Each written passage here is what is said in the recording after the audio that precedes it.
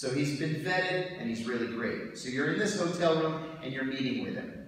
And at the start of the meeting, he says, listen, before we meet, I want to tell you, I've given you everything. I've told you everything that's been true. You saved American lives. Now you're going to do something for me.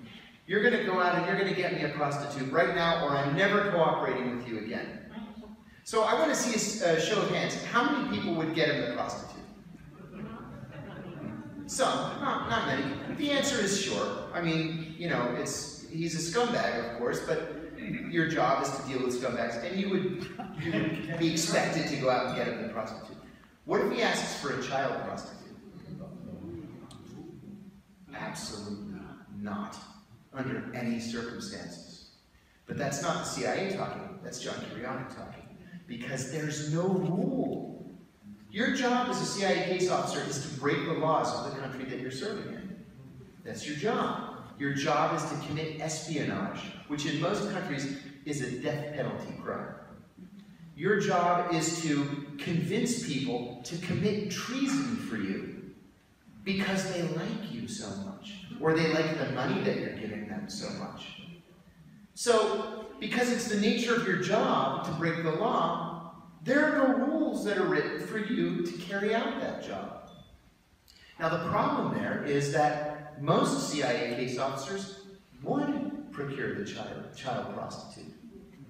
And even if they felt funny about it, they would be told by headquarters, you have a job to do. This is a bona fide source here.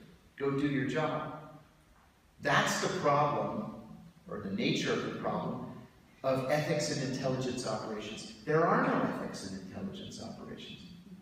I've come to the conclusion, after all these years, that there probably doesn't need to be a CIA. I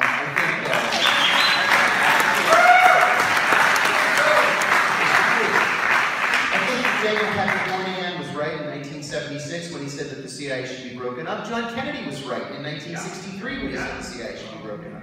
A decorated 14-year veteran CIA agent has blown the whistle and made a public statement to expose the Central Intelligence Agency for operating a child trafficking ring that procures children for global elite pedophiles.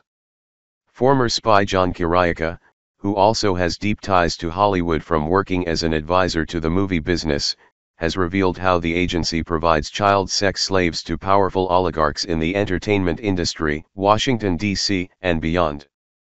Kiriakou says that they have sources installed in the upper echelons of society, politics, and the movie business. In return for information, the CIA provides these elite sources with a steady stream of child prostitutes who are usually raped and killed, and most likely never seen again.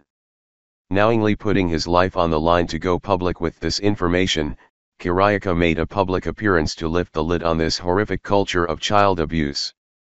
During his expose, he describes how he would meet an elite source in a hotel who would demand children in return for information. He reveals how he would secretly think of these so-called oligarchs as scumbags, but that he had to give them what they wanted. To emphasize the scenario, Kiriakou explains how shocking the situation would appear to most people if the source was demanding adult prostitutes, at which point he asks the audience, how many people would get him a prostitute? When hardly anybody raises their hands, he says. The answer is, sure. You know he's a scumbag, of course, but your job is to deal with scumbags and you would be expected to go out and get him a prostitute. But what if he asks you for a child prostitute? Your job as a CIA agent is to break the laws of the country you are serving. That's your job is to commit espionage. Most CIA officers would procure the child. John Kiriakou served a 14-year career as a CIA officer that included thrilling, yet dangerous, tours as a specialist in counterterrorism. He successfully recruited several foreign agents to spy for the US in Athens, in 1999 and 2000, and at one point was the target of an assassination attempt by leftists. In 2002, he chased Al-Qaeda members in Pakistan, and when Al-Qaeda logistics leader Abu Zubaydah was wounded and captured, Kiriakou guarded his bedside. Kiriakou wrote a colorful memoir, where he recounted many of his exploits, called The Reluctant Spy, My Secret Life in the C.I.A.'s War on Terror.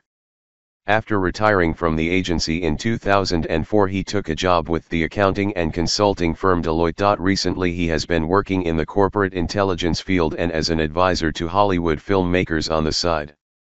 Thank you for watching. Please leave a comment. Share the video if you find it interesting. And don't forget to subscribe to my channel for more interesting videos and news updates around the world.